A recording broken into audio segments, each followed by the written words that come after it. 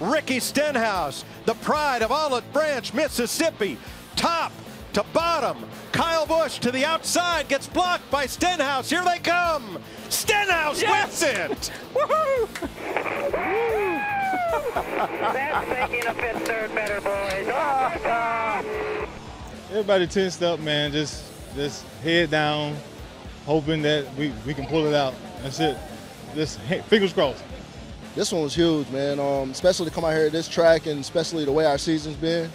But to come out here and dominate today and do what we did, even when we had a little altercation with damage, and get it fixed up and the car still be strong, that was big, man. You know, these guys, keeping up with these guys, it's my first year with them, first win, so keeping up with these guys, you know, it's a lot of work, but I enjoy it. They're a great bunch of guys to work for and work with. They're kind of consider my brothers, so they're a great group of guys.